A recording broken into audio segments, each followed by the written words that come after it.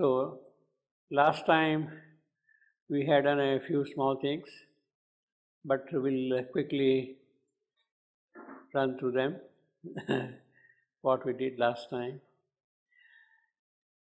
Narad has finished answering the puzzle which Savitri's mother was facing about this riddle of this world.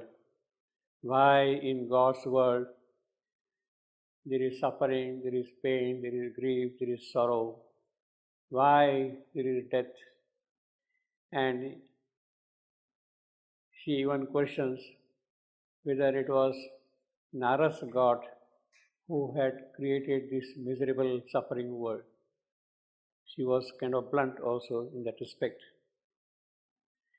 And then Narad sets himself out to answer in detail every aspect of what she was asking, the questions which she had raised, every aspect of it. And as I said, we can kind of divide his long answer.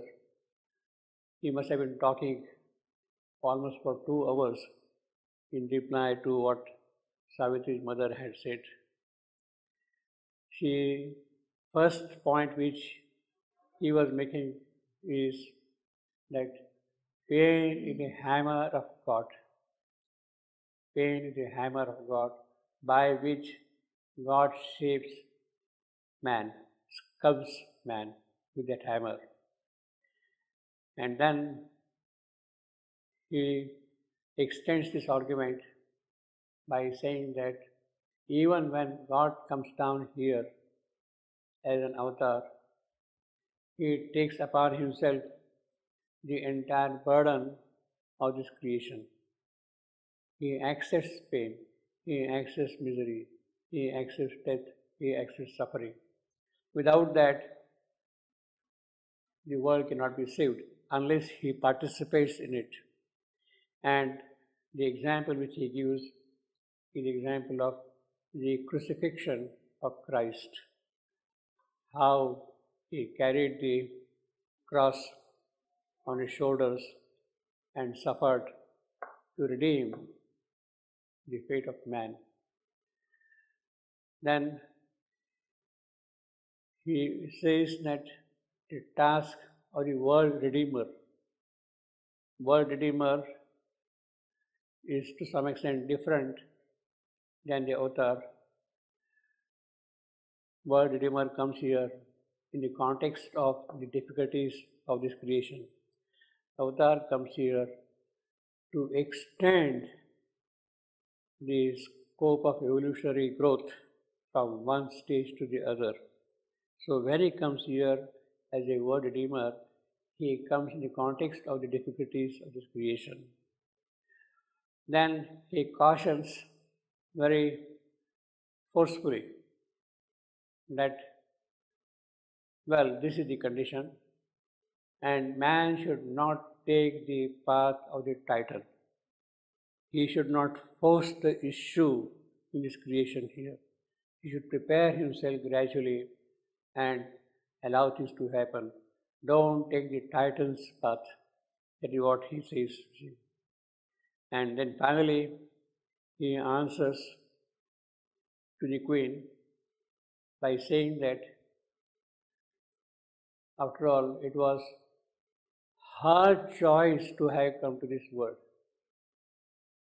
Don't complain. You had made a choice. At one time, at one point, you were very happy up there in the transcendent, blissful and all that. But you became curious of this creation, and then you have plunged into this. It was your choice, it was your free will by which you have accepted this. And then, of course, the justification is given that you have done it for a purpose. It is by that process it can be taken forward. The soul became curious of the shadow cast by truth in the darkness here. Shadow, it saw the shadow, became curious, and then it came here. So don't complain about that. It is a process, and you have accepted carry on. So, therefore, you have to suffer. You can't help it. It is a mechanism by which things will grow, will expand. The future, the bright future will arrive. It is for that purpose you have come here and you are carrying on your work. So it is in that context then Ashwapati asks a very pertinent question. If the spirit, if the soul has plunged into this creation here, does it mean that the soul, the spirit, is ruled by the outward world? It's a very blunt question he's asking, Ashwapati. Of course, he knows the answer, but he's raising that issue to clarify certain aspects of it, you see. Is then the spirit ruled by an outward world? That is what he's asking first, you see. And then, if it is ruled by the outward world, is there a remedy within? Can a solution be found? But he is now focusing the entire point, discussion, towards his daughter's fate, because that is the matter of concern for him, towards his daughter's fate. And he hoped, he thought that it was the Divine Mother herself who had taken the mortal birth here. Is she going to suffer like this? That was the question he is asking now. But what, well, before that, he is defining in this sentence, what is fate if not the spirit's will fulfilled by cosmic force? That is the definition according to Ashwapati, that after all, fate is nothing but the spirit's will fulfilled by cosmic force. That is the definition of fate. Spirit has accepted the cosmic working. It is going through the cosmic functionings, cosmic aspects, and it is coming here with its own will.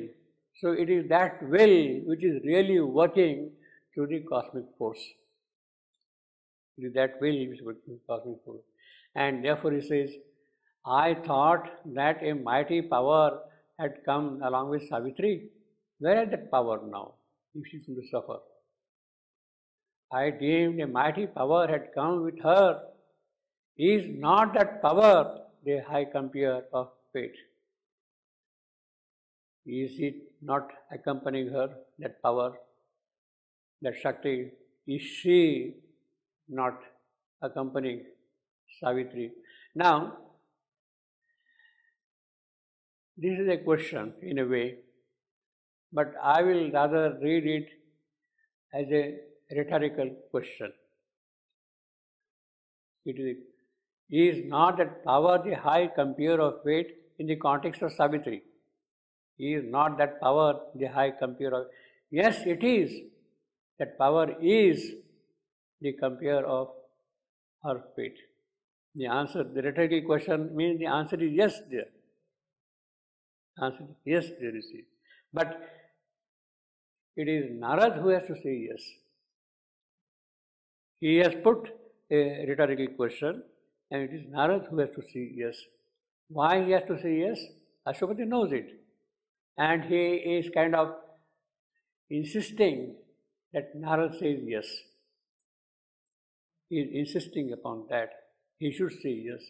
Because when he says yes, in that yes, the entire occult power of his spirit is put. And it is that occult power then which will start working in the life of Savitri. His yes is important. Will it happen? Yes. The moment you say yes, then the whole thing descends. The example which I had given you was last time when when the mother met Shevendu for the first time on 29th March 1914. She saw the supramental world and she asked him, "Will it come down?" And Shivandu said, "Yes." And immediately she started seeing the supramental world descending down. Again, here also, the point is, it is not that she sees the supramental world. She also knows that it will come down. Still, she is asking Shivandu, will it come down? Will it come down? And he says, yes, because in that yes, the entire yogic force which is put here. It means that it is that yogic force now which starts operating in the entire cosmic mechanism, in the entire cosmic process. It starts functioning, it starts operating.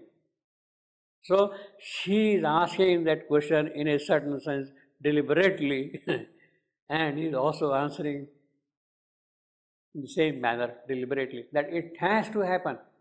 That's the power. Is that power, is not that power the high compeer of fate? Yes, it is. And then this is what Ashwapati is asking Narad. And Narad replies now to Ashwapati, one of the most beautiful answers, one of the most powerful passages also in Savitri. But Narad answered covering truth with truth. That is what we have seen last time, covering truth with truth.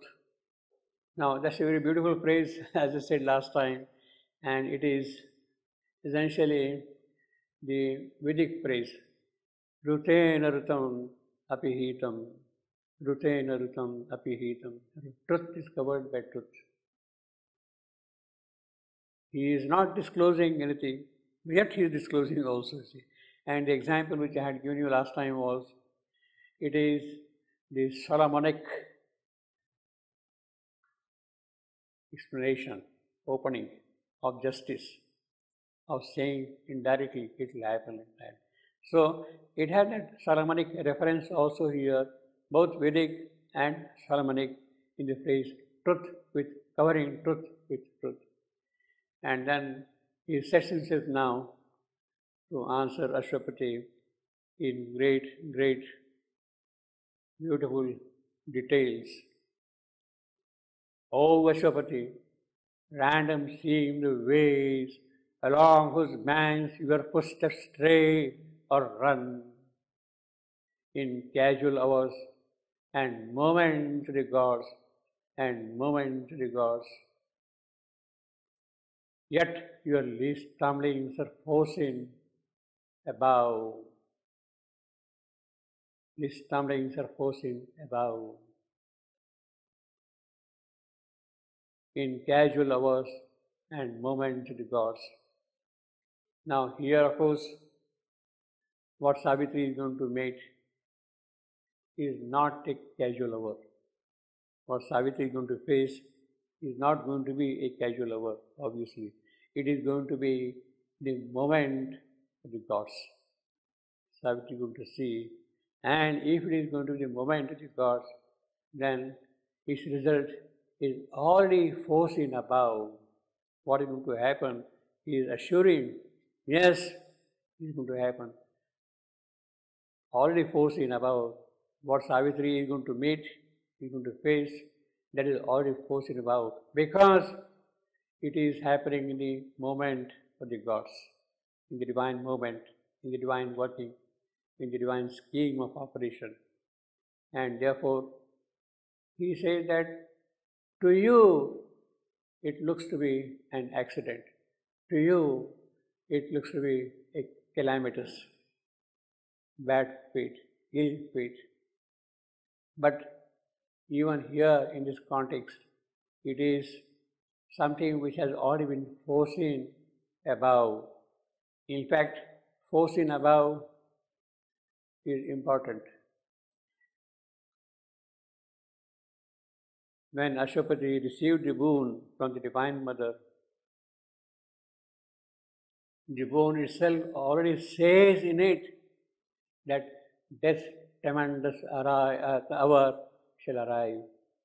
in the death tremendous hour, a seed shall be sown. So, this tremendous hour is already seen above, foreseen above. We have seen that earlier. Let's see again that in this tremendous hour, 91.9, a seed shall be sown in this tremendous hour.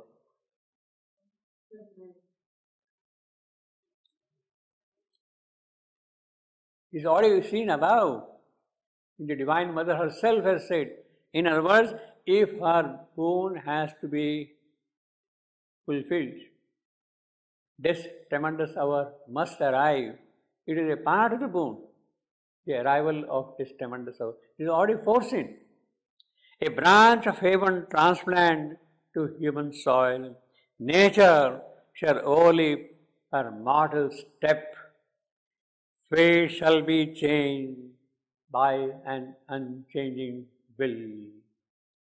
Fate shall be changed by an unchanging will. This is the boon Ashwapati has received directly from the Divine Mother. And it is in that context, Narad is perfectly justified in saying that your least stumblings are foreseen above. Everything is already happening here in that context. They had to roll out in that manner. Infallibly, the curves of life are drawn following the stream of time to the unknown. Time is unknown for us, but not for time. Time is moving in a given directed manner. They are led by a clue. The calm immortals keep. Calm immortals. Immortals here of course stands for gods.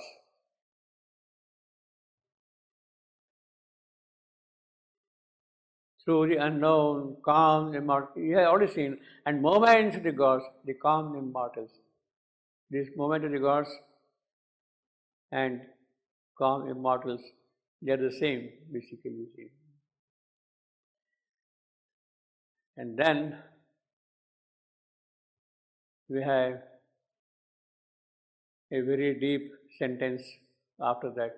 This blazoned hieroglyph of prophet moon, a meaning most sublime in symbol, rise, then sealed thought wakes too. But of this high script, how shall my voice convince the mind of earth? I can't convince the mind of man.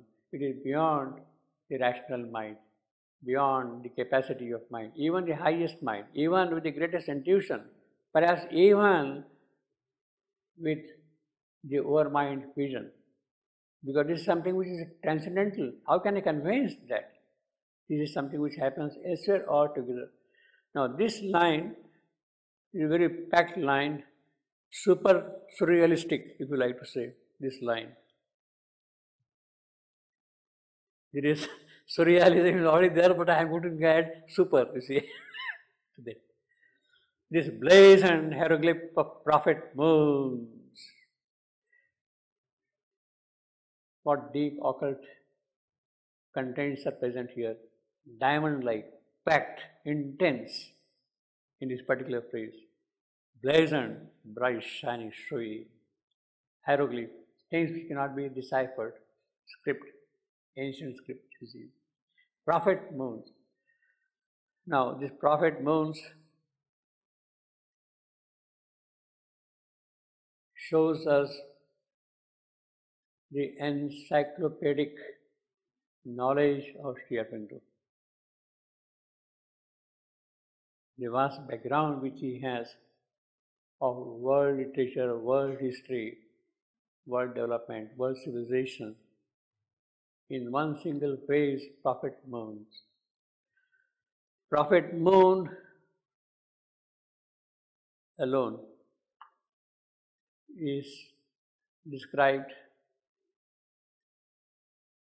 in the Quran. prophet moon. And in the Quran, there is a surah which speaks of Muhammad having split the moon with his index finger to two. So, and the moon is split like that with his index finger, prophet moon. And the symbolism behind it is that it would mean the arrival of the day of judgment. Judgment. Day of judgment. And new things will start happening from that point onward. These are the hieroglyphs, pleasant hieroglyphs. Things will start happening from that. When that moon is split like that, it means the day of judgment is there and new things will start from that. That is according to the Quran. In fact, the word hieroglyph goes very well with the Islamic description. Hieroglyphs, the Egyptian hieroglyphs are well known, and therefore we could quite logically link up this one with what we have in the Muslim tradition. In that case, hieroglyph of prophet moon, prophet, the future, the bright future. So Narada is speaking of bright future. He is drawing reference, allusion, making allusion to that event. Muhammad with his index finger splitting the moon into two. Now, there is also the biblical tradition connected with moons, not one moon, but moon. In Quran, it is single moon, split. In the biblical tradition, Genesis particularly, they speak of moons. And it also pertains to the day of judgment, what is going to happen on that day. In fact, before we go to that, let me show you. See, there is a tradition, long tradition, perhaps you people know also, what is called the tetrad moons. Tetrad moons. 4 moons, no? Okay. Tetrad moons. What it means is that 4 consecutive eclipses of moon coming one after the other. That is called the tetrad moons. 4 consecutive eclipses, full moon coming one after the other. That is called the tetrad. Huh? One after the other. All the 4 consecutive, of course, eclipse is always on the full moon. Eclipse is always on the full moon, but 4 consecutive eclipses of the moon. It may be April, it may be June, whenever it be, but 4 consecutive eclipses. 4 consecutive eclipses coming one after the other, that is called the tetrad. And the symbolism of the tetrad is that it means great events going to take place. Did we ever have this? Huh? Did we ever have this? We had about a week ago one of the tetrads on 15th April. 1 week ago? Yeah, and we did not know. No, one on the 4th. One of the 4. Yeah, obviously, you see, it cannot be the same day, obviously. See, one will be in April, one will be sometime earlier. All the 3 previous eclipses were full moon eclipses and culminating now with the 4th one. It was the 4th. That is the tetrad. And what is the consequence of this? Consequence, great upheavals, great changes. No, that is why, let's say, that is why it is a prophet moon. That is why it is a prophet moon. The phrase prophet means that, you see. Great events taking place. Now it is for us to discern, we will see about that. But basically, the line is this blazoned hieroglyph of prophet moves a meaning more sublime in symbols, which you cannot understand. Rise, then see thought, etc. You see. Basically, here, prophet. Now, this was the last lunar eclipse, red moon, see, on 15th April. Yeah, we had about 3 4 days ago. Yeah, yeah, yeah, yeah, yeah. This is one. We don't know it as well.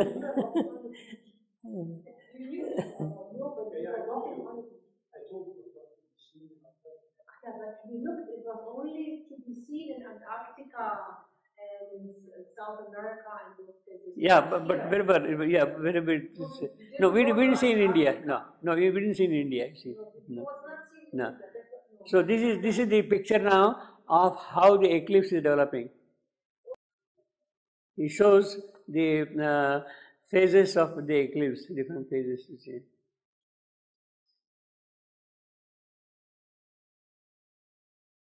But this is fantastic. You can make out a string of dots, and in between here you got red. That's the eclipse. Before eclipse, after the eclipse. You see.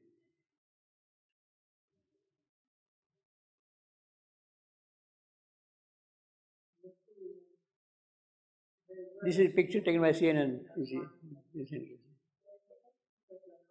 Before the starting of the eclipse, and then eclipse part here, and then again after the eclipse. You see. Red moon.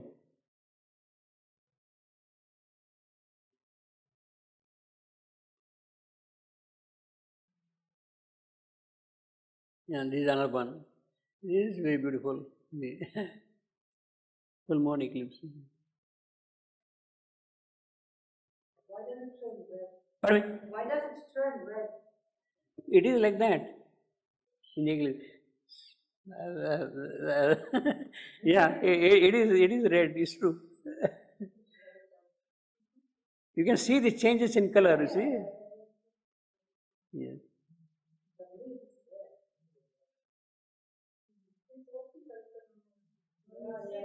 No, it depends upon light and other conditions, you see. You can easily make out from here how red it becomes, you see, at a full moon. And this string of moons, time it is time marked photograph, you see. Whole set of moons, you see. Camera ready at my time. But no, this is a montage. I'm sure not. This? Of course, it's a montage. He put all the photo he took about the event in one picture. I think so. How you can put 20 moon together? Yeah, and after he put a montage. Yeah, of course, of yeah. You must have seen many times, no, how the time blooming of a flower is taken. Yeah, no, that I mean, Yeah, yeah.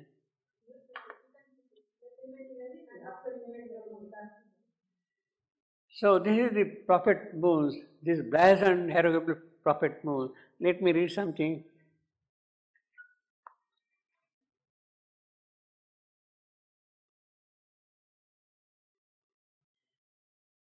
Blood moons, they are called also blood moons, red moons. Decoding the imminent heavenly signs. By this one, that is why you got hieroglyphs, blazoned hieroglyphs, you see. Sign. There is a book by one gentleman, Biltz, Biltz, and the name of the book is Decoding the Imminent Heavenly Signs. By this one. Means what this tetrad of moons means from the civilizational point of view. Clues embedded in biblical text point that something significant will happen. because of this one. Things are changing, and God is trying to communicate with us in a supernatural way. Hieroglyph of prophet moons. See, she even wrote long before this was there. You see, does this mean that Jesus is coming? That is what the biblical question will be. You see, this tetrad. The answer is there is a possibility. One can't say definitely. There is a possibility. Will that be the end of the world? No. Huh? End of the world? It No. can be now after this one. Yeah, that's right. We are living. How long No. we have to wait? We are living. No. We wanted to end it with Yeah. No, basically, we don't understand the meaning of the end. It means that the old cycle has to vanish, has to disappear, has to go away. That is what the end means, you see. Old cycle has to go away. You see. Now, in the Bible, St. Matthew, he is not directly referring to this event, but before the crucifixion, the scene which he is presenting is something very ominous already. He says, the sun became darkened and the moon shall not give her light. Eclipse. And the stars shall fall from heaven. That is the calamitous. And the powers of heaven shall be shaken. That event.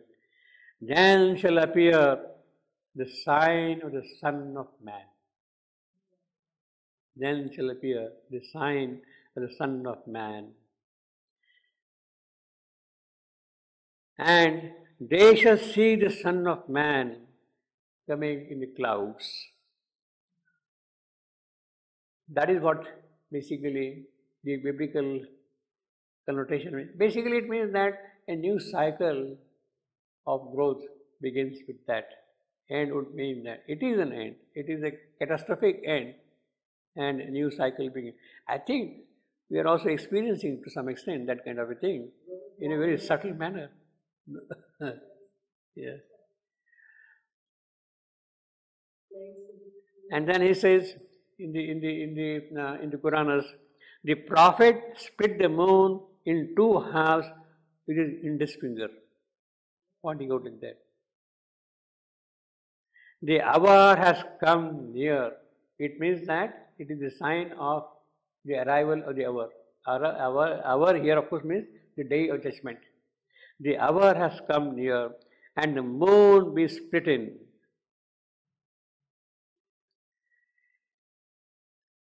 When 4 consecutive lunar eclipses, total eclipses, then the group is known as a tetrad, as I just explained to you. It is a cycle of how many? It is a cycle of 18 years, 11 days, 8 hours. 18 years, 11 days, 8 hours. Over a period of one tetrad means that long duration.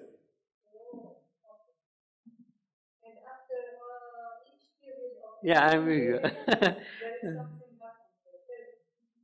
Now, he says also around the crucifixion, Christ's crucifixion, there was no tetrad.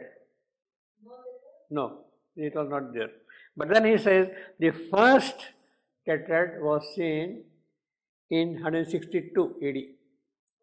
62 AD, after crucifixion. 162. And I got the dates here. 162 first, next was 795 AD, then was 842, then was 860 AD, then was 1493, in the year 1493, when Columbus had discovered America. Yeah. All these are symbolic. 1493. Then 1949, when 1493, 1493. Then next is 1949. Long period, that's right. Yeah, long period.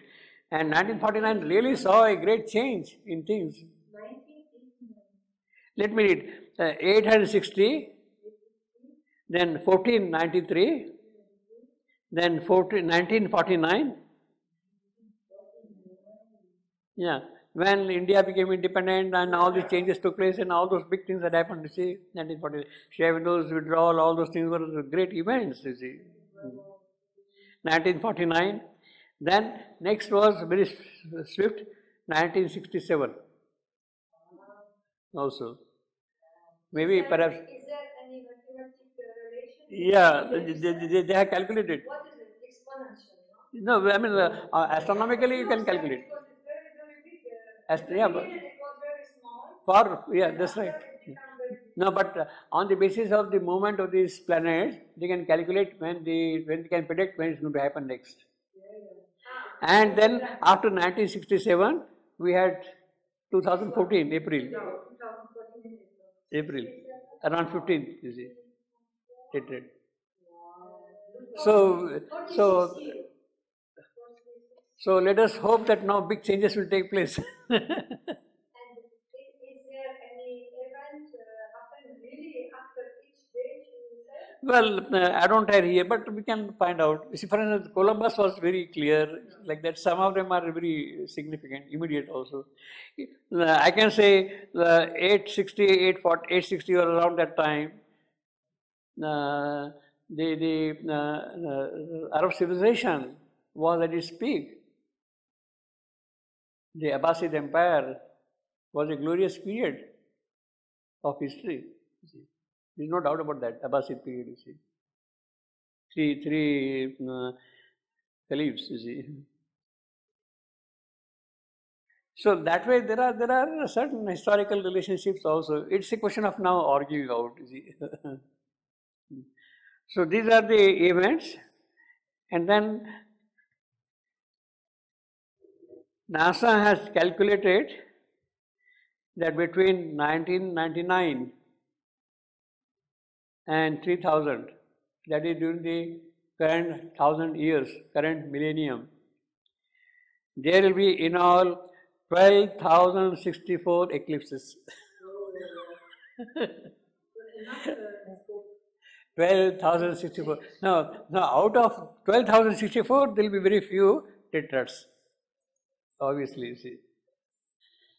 This blessed, what a powerful line, you see. And she even wrote that thing in 1946. This line.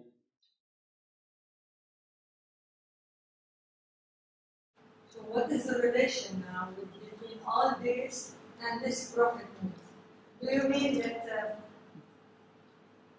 I mean, it's your interpretation that this prophet moons, it's about the tetramoons or not? No, it means it is going to be a period of great upheavals leading to something new cyclic movement. That is why it is prophet also. See, I will say that unless there is some kind of a basis in the tradition, whether it is Surah or whether it is Bible or whatever, this is not there in India. Unless there is some truth behind that, Sri Aurobindo would not make a mention of it here.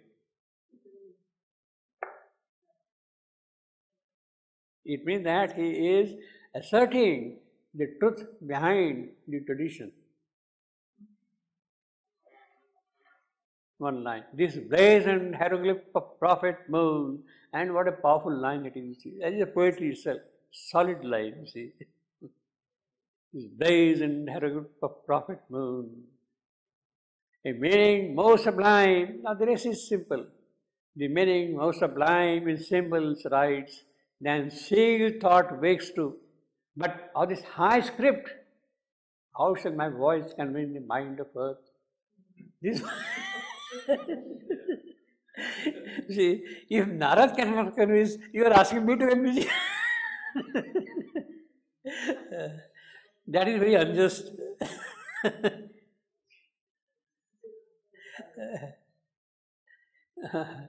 And then he says, heaven's wiser love rejects the mortal's prayer. Unblinded by the breath of his desire, unclouded by the mist of fear and hope, it bends above the strife of love with death. It keeps for her her privilege of pain. It keeps for her her privilege of pain. This is in response to what Ashwapati had asked. I deemed a mighty power had come with her. Is not that power the high computer of fate? This is what Ashwapati was asking, and Narada is replying, it keeps for her her privilege of pain. She had to have pain. And he says that heaven is wiser than our considerations, than what we can think of. Heaven rejects the martyr's prayer. Well, we don't understand that thing normally, you see. You go to Samadhi and say, I want this, I want that, etc., etc. And Samadhi, in her wisdom, says, sorry, you are not going to get that. Because perhaps it might prove a kind of a block for your progress, you see. So you have to work out yourself, you see. Heaven's wiser love rejects the mortal's prayer. Unblinded, it is not blinded by our ideas and thoughts and our thinking and our arguments, you see. It does not get blinded by that. A great nation thy daughter's soul decides, that can transform herself and all around. This is the assurance Narada is giving to Ashwapati, the yogi, who already knows it. Greatness in thy daughter's soul resides. Now, there is something very important that can transform herself. He doesn't say it will transform.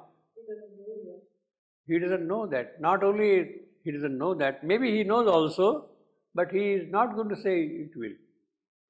No, because there is a condition after. Pardon me? Because there is a condition.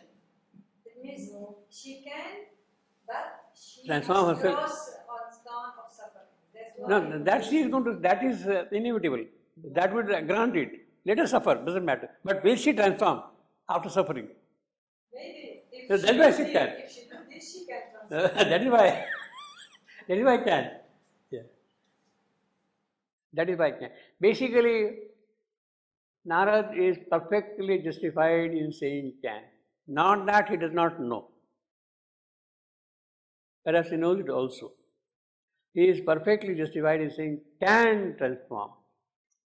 Because it will depend how successfully Savitri is going to do her yoga. Savitri has yet to do yoga. She has not started her yoga yet. How can he say yes, she will? Before doing the yoga, how can Narad say she will?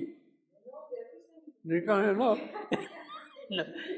No. She has to do some yoga. She has to put in her work, you see. Then it can happen. If she does her yoga, if she does not succumb, she does not get astray in the yoga and all that kind of a thing, which are all possibilities. You see. All those things are present there. If that does not happen, yes, she will transform. But you cannot rule out in the cosmic working all those possibilities. So he is very cautious. See, the language is extremely precise. It is more mathematical. It is more French than French can be. You see? Yeah. Yeah. But must cross on the stone, it's all right, that I accept. You see, it's okay. Although designed like a nectar cup of heaven, of heavenly ether, made she sought this air. She too must share the human need of grief, and all her cause of joy transmute to pain. She must accept the pain of this world. She has to bear the suffering of this world. She has taken the mortal birth. She must go through the entire ordeal of the mortal birth, of the human birth. Without experiencing that thing, how she can change things here? She must suffer for that. She too must share the human need of grief. Now, again, he says human need of grief. See, you cannot make progress without grief. It is necessary to have grief.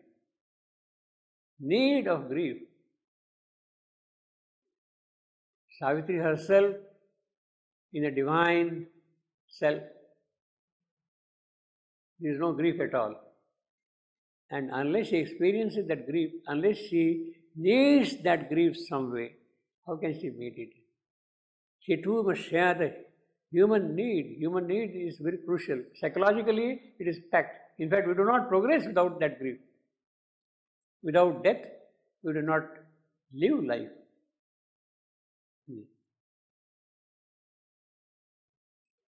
And then the mind of mortal man is led by words. His sight retires behind the walls of thought and looks out only through half-opened doors. Well, that is what we are. But that also happens very rarely. Not that for every mortal it happens. But those who are ready, who have made progress, for them, the mind of mortal man is led by words. His sight retires behind the walls of thought. It cannot penetrate the screen which our mind puts to our sight. That drishti, that vision, is not there which can go beyond the veil of thought in our case, and looks out only through half-opened doors. Half-opened, obviously, ours is a consciousness which is half-ignorance of knowledge, and therefore it is like that. He cuts the boundless truth into sky strips. Now this is the character of mind. This is the character of mind. The whole approach of mind, of the mental being, is to understand truth by taking the bits of truth, small truth. Means ours is an analytical approach. Cut, and try to understand it. Not synthetic, not holistic at all, you see. So the whole sky is there, we can't see the whole sky at once. So you see north, you see this part, you see this part, you see this part, and then try to join and try to understand, you see. He cuts the boundless truth into sky strips. Truth of communalism, truth of capitalism, truth of education, truth of mankind, whatever. You see, this is what we see. Everything is a truth. These are the sky strips, you see. And every strip it takes for all the heavens. That is our limitation. We get stuck with one particular idea truth. We don't have the vision of the totality. And then he stares at infinite possibility. Now here, it is not possibilities, it is possibility with T capital. In other words, in this creation, there is the possibility of expression of the spirit in every respect. Every aspect of the spirit can express itself in this creation. That possibility is there present. But man's mind, man's vision cannot look into it at all. It's so blinding, so dazzling, that possibility. So he simply looks at it, stares at it, and gives the plastic vase the name of chant. So that is what we then see. He sees the long results of an all-wise force, planning a sequence of steps in endless time, but in its links imagines a senseless chain or the dead hand of cold necessity. He answers not to the mystic mother's heart, misses the ardent heavings of her breast, and feels cold, rigid limbs of lifeless law. Now, this is a heavy metaphysical sentence. All connotations are there. Endless time, obviously, the time is unbroken, but we cut into parts. Past, present, future, we look into that kind of a thing, you see. Imagine a senseless chain, we cannot link up the sequences, the operations here. Hand of cold necessity.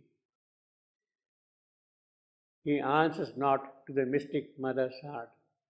Now, necessity, well, basically, here you have essentially the heaviness of Greek philosophy in this particular passage, Greek philosophy.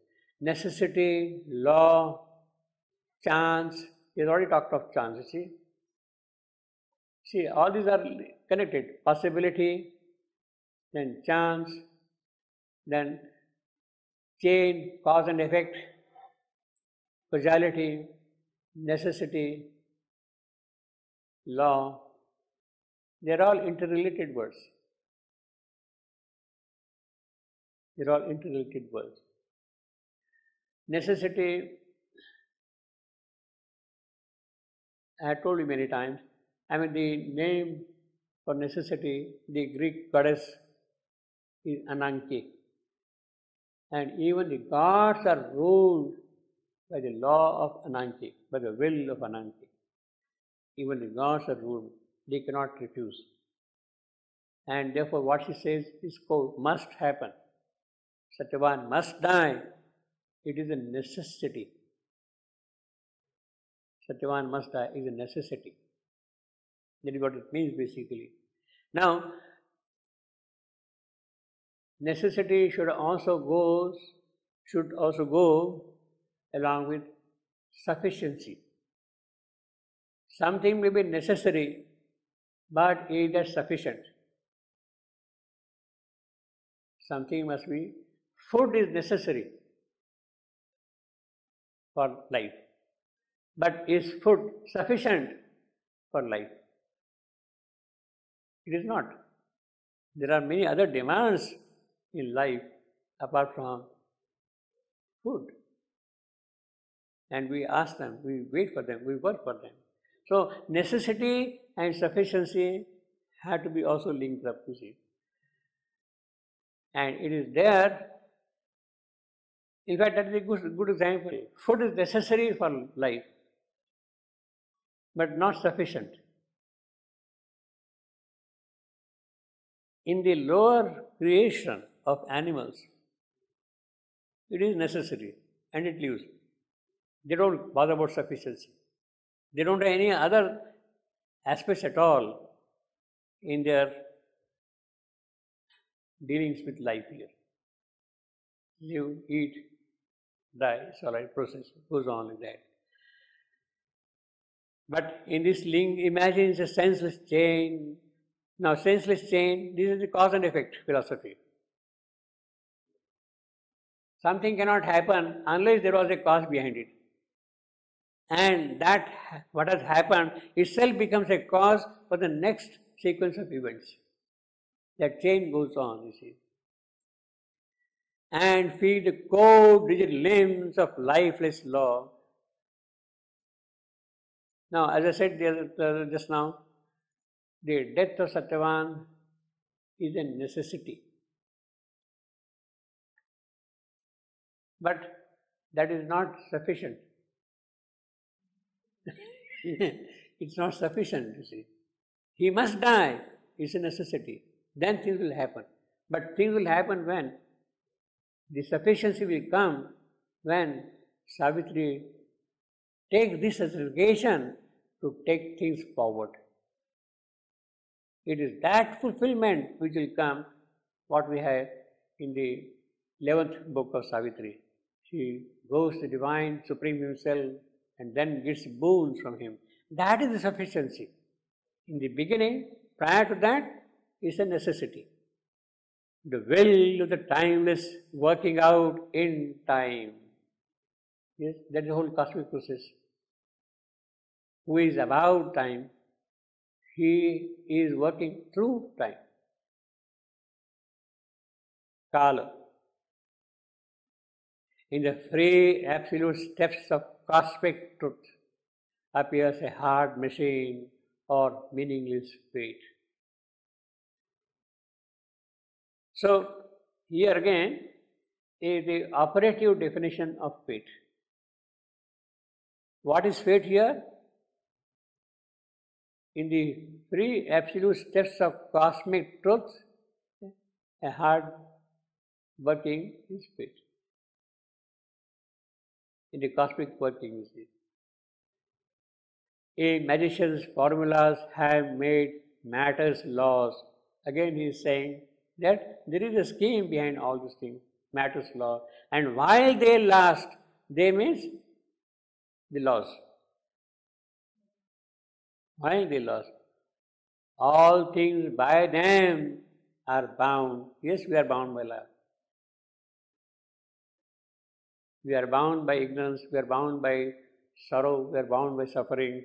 They are the laws, cosmic laws, matter's laws. Now, of course, to die is our habit. We die out of habit. Is it not so? Yes, we really die out of habit. But Sri Aurobindo asserts that habits can be changed. Habits can be changed. To die is a habit, but habit can be changed. You need not be subject always to that habit. Yeah. Yeah. And freedom walks in the same pace with law. All here can change if the magician choose. So that is the epigrammatic statement now. The magician, the supreme, if he desires to change, he will change. And then he says, if how? He elaborates that thing. If human will could be made one with God's will, that is the first condition. Human will has to be one with the will of God. If human thought could echo the thoughts of God, man might be all-knowing and even omnipotent. What a great compliment he is giving, you see. But now he walks in nature's doubtful way. He is subject to nature at the moment. He is helpless. He has to get out of this law of nature first. If human will could be made one with God's, this is the most operative statement. When does your free will really come into play? When do I have real free will? In fact, right now I don't have a free will at all. I like this sweet, I like that mango, I like that fruit, this is not really my free will, it's not my choice. My nature compels me to like it. My body is built up in such a way that I must eat that and nothing else. I must reject. So I am compelled to choose this fruit or that fruit. Until then I have no choice at all. There is no free will at all. The free will comes when you are above nature, when you really live in your soul. Then the free will comes, not until then. So, if human will could be made one with God's, does it mean that the human will not be any different than God's will? Then where are you? What have you gained? Then what have you gained? You see. Then let God Himself do. How does it matter then for me? It does not mean that. It means when you are in the truth consciousness, when you are in that state constantly, when you are that, then you can exercise your own true will. And we had two beautiful examples of how each one can have his own free will in Savitri. The first example is, of course, Ashwapati himself. Ashwapati approaches the Divine Mother with the plea that things in this world should change. This mortal law should go away. That is his desire.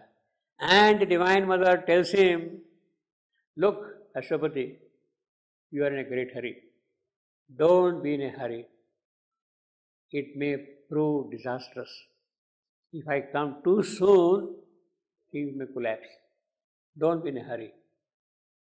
Now, this man, this yogi or whatever to call him, has the courage to say, I am sorry, I am not going to accept your advice. This will not do for me. I want this must happen. You must come down here and take mortal birth. Send a power of yours here on earth. He is exercising his free will there. She is advising something, the divine, he has the courage to oppose her and say, sorry, this will not do for me. And say that, yes, you must take the mortal birth and change things here. You must come here as Savitri and do the work here in the mortal creation. So, his will, human will, is no more human will now. He has identified himself so much with the divine truth that he can exercise his true free will and demand what he wants. Demand what he wants, you see. That is the real free will, you see. That happens only in exceptional cases like that. Same thing happened in the case of Savitri also. Savitri has conquered death, vanquished death, she is no more there, and she is in the transcendent, and she is face to face with the Supreme, and Savitri is well received there. Ah, Savitri, you have done a wonderful thing. Great conquest. Come here and stay in this heaven. You stay here with your husband. Be happy. Everything is here, whatever you want here. Everything is here. She was told to do that. Savitri says, I am sorry, I am not going to accept that. I don't need heaven. Keep the heavens for yourself. I don't need heaven.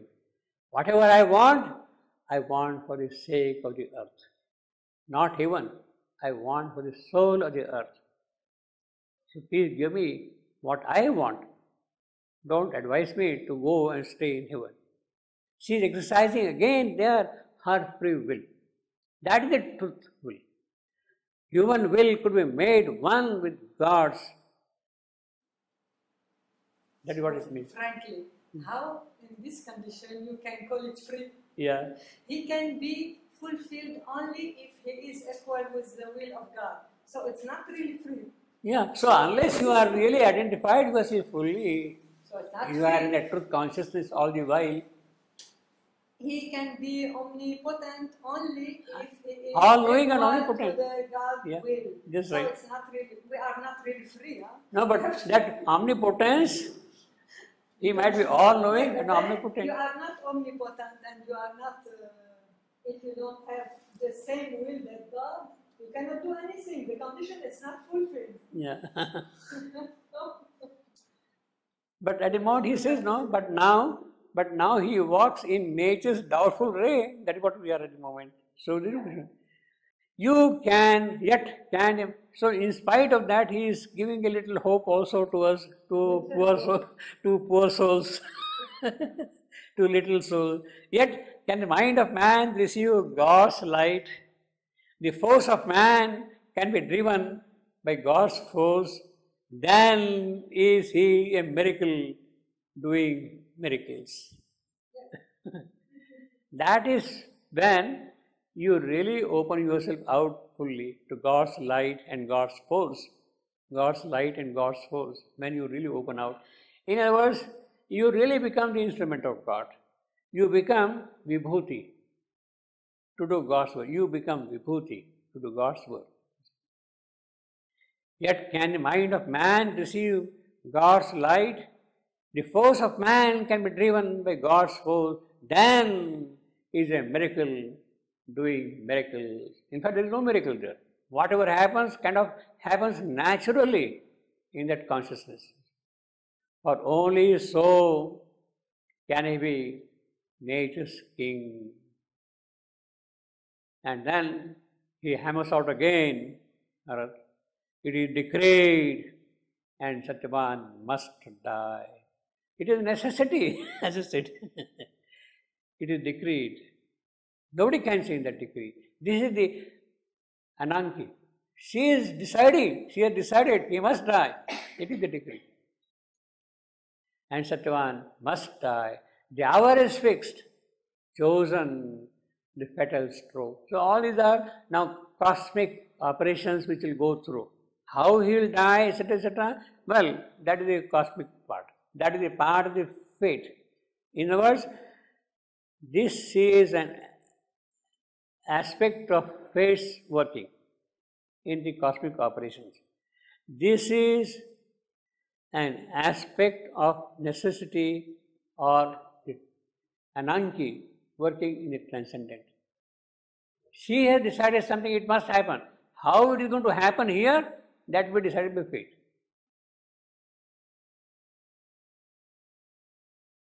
That will be decided by fate. Actually, if we call this thing as necessity, then necessity is a mother of fate.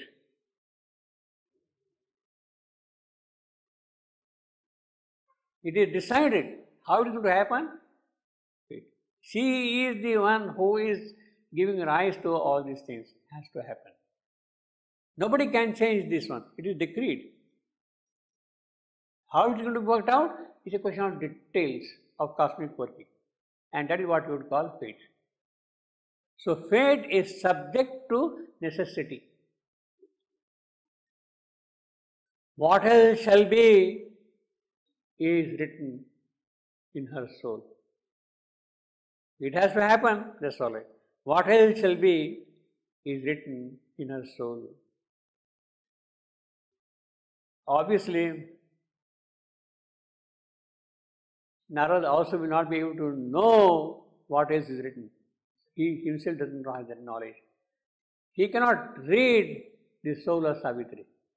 He has no access to read what is written in her soul.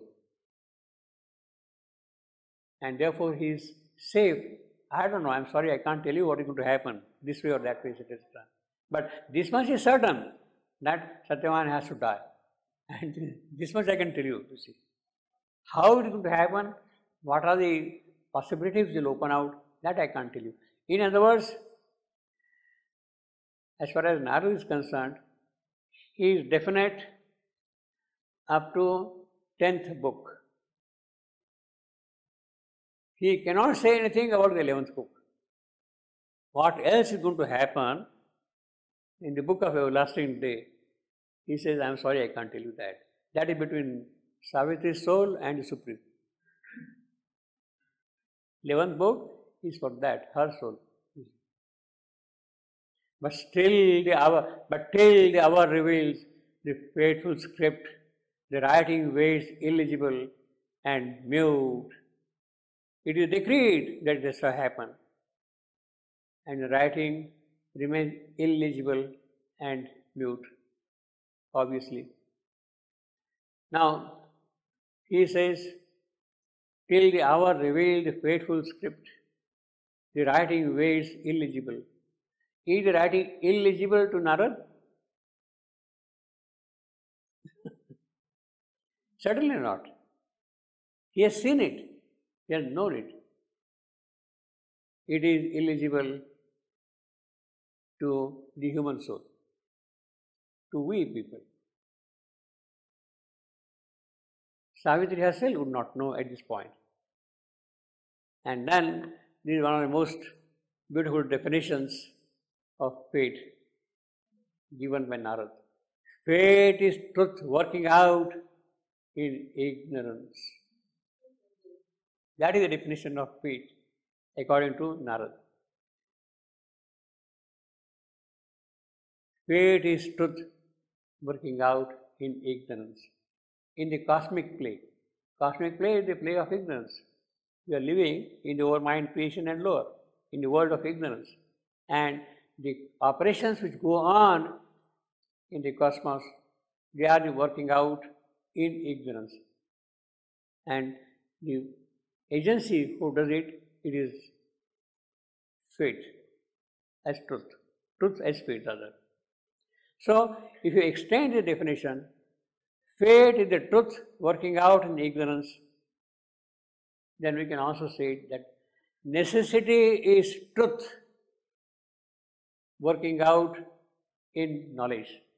We can extend the definition. What is necessity? Fate is the daughter of necessity. If she is working out in ignorance, then how is the mother working out? She is working out in knowledge. So necessity is truth working out in knowledge. We can put that definition as an extension of this definition. Fate is truth working out in ignorance, in the cosmic process. In other words, in the transcendent, the truth dynamism which operates, it operates in full knowledge of things. In full knowledge of things. The other word for that dynamism in the transcendent is the Vedic word ritam. Ritam.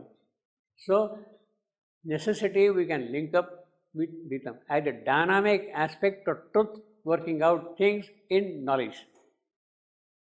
That is ritam. And as a result of that ritam, we have fate. Fate, here we call it in Sanskrit niyati, the working of cosmic forces, niyati. O king, thy fate is a transaction done. It is done, finished. At every hour between nature and thy soul with God or its forcing arbiter. Now, of course, this applies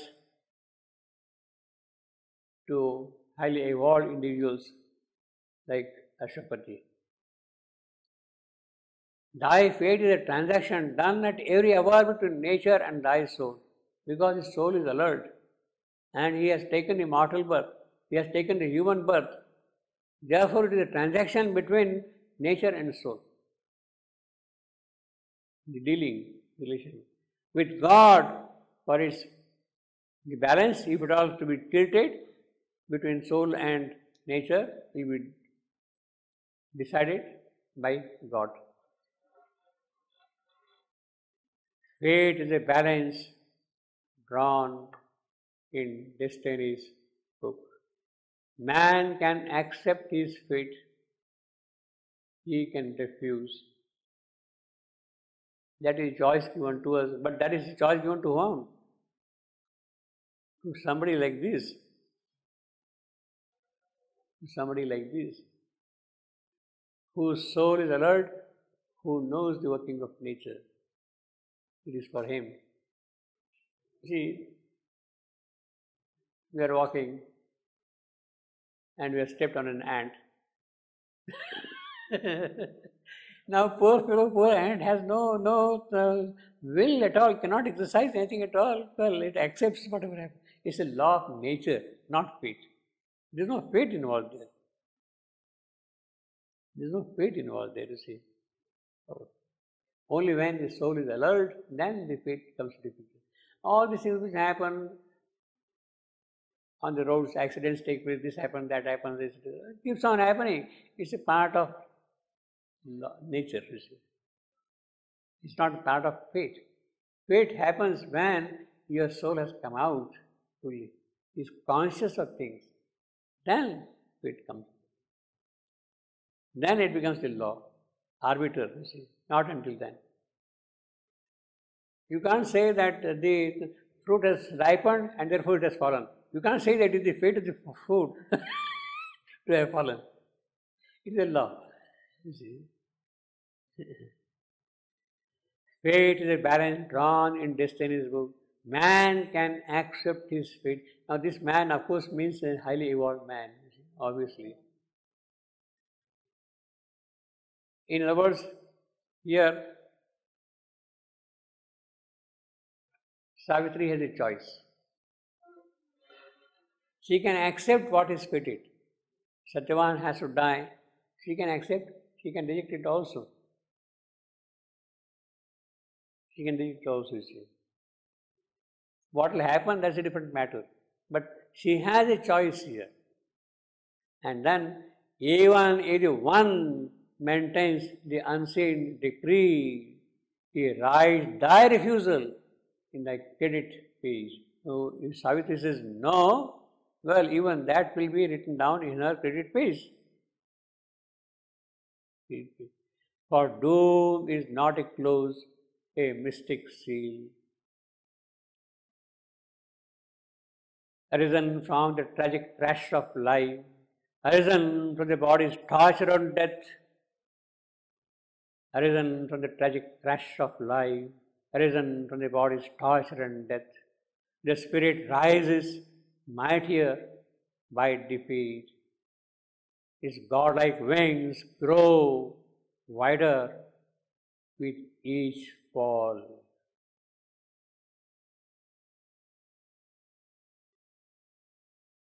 It's a poetic way of saying how you progress in spite of difficulties. Its splendid failures sum to victory. Of course, as I said earlier, all these things applicable. Man can accept his fate, can refuse, for a fairly well developed human soul. For human souls, not for ordinary man.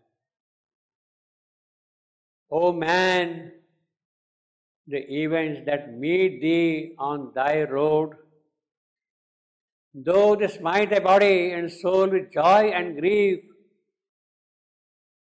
are not thy fate. Again, this man, as I said, is a different kind of man, not ordinary man, you see. Are not thy fate. They touch thee a while and pass. Grief and joy touch thee and pass. Even death can cut not short the spirit's walk. Now, this is a mighty line.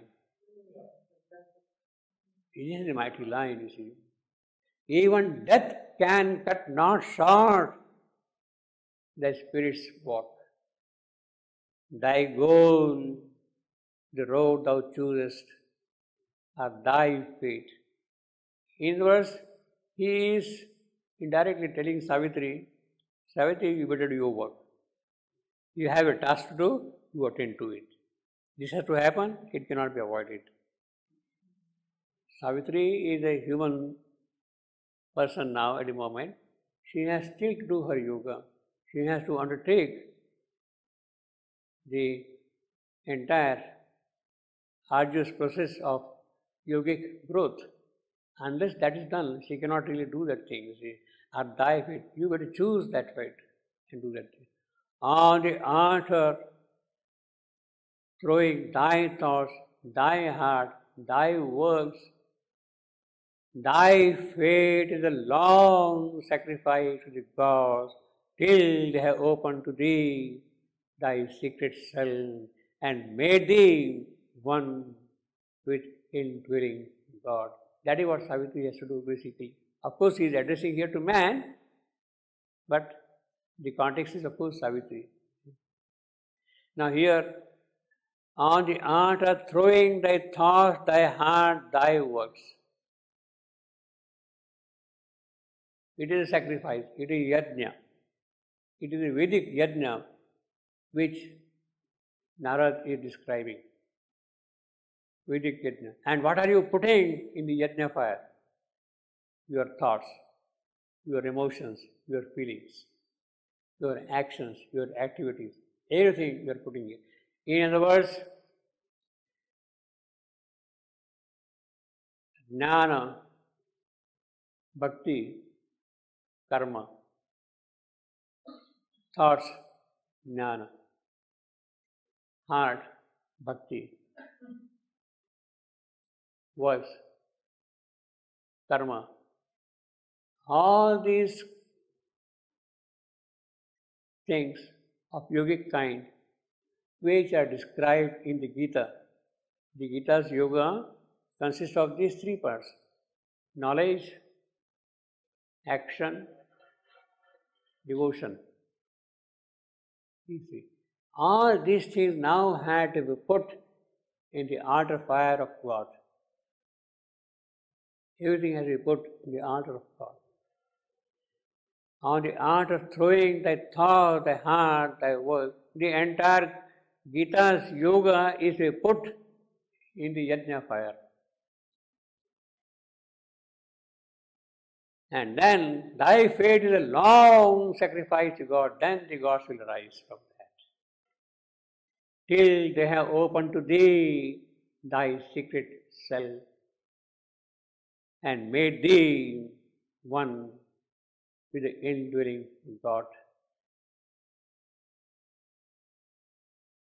This is what happened in the case of Sri Aurobindo. When he was in Alipur jail, he says, the Gita was put in my hand. The Gita was put in my hand. What he practiced there was the yoga of the Gita at the time, in 1908, about that time. And as a result of that, then what happened? Till they have opened to thee thy secret self, then his self really opened out.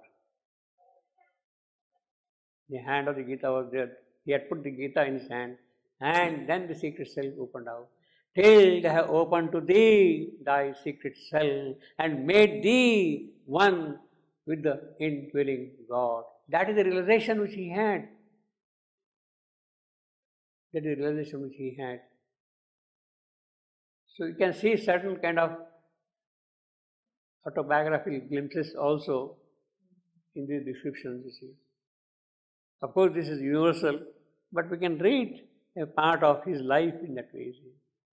The Gita was put in his hand, and he had that experience, that secret self, thy secret self, that is what he had realized there, you see. And everything became to him Vasudeva, Vasudeva, Vasudeva. See. God, God, God, everywhere. And made thee, and that is the fate. So once that is there, then he goes away from Calcutta to Chandragarh, from Chandragarh to Pondicherry, all that the fate gets arranged. By fate it is arranged, everything. Not only that, in the course of time, then the 29th March 1914 also comes as a part of that fate's working. Everything happens then, automatically. O soul, intruder in nature's ignorance, armed traveller to the unseen supernal heights, thy spirit's fate is a battle and ceaseless march against invisible apparent power, a passage from matter into timeless self. Now he is addressing, first he was addressing to Ashwapati, to the king, to man, basically, indirectly. He is now generalizing by saying soul. Essentially, it is to the aspiring soul of man to whom he is addressing these things. A ready soul of man, a ripened soul of man. O soul, intruder in nature's ignorance. Now, this is a wonderful phrase.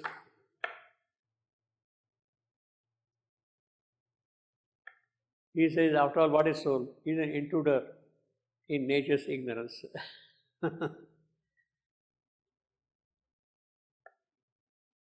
Now,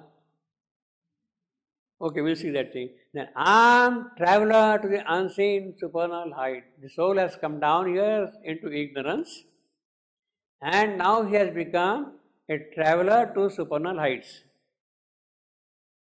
Armed because he has to meet the opposition, the battle, the spirits, and therefore because he is armed, he is the traveller, he is meeting, His fate is a battle and ceaseless march against invisible opponent powers.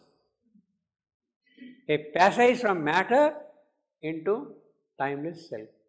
Because the soul has entered into ignorance, it has become a battle in all that thing. Now this line, intruder, would mean unwelcome guest.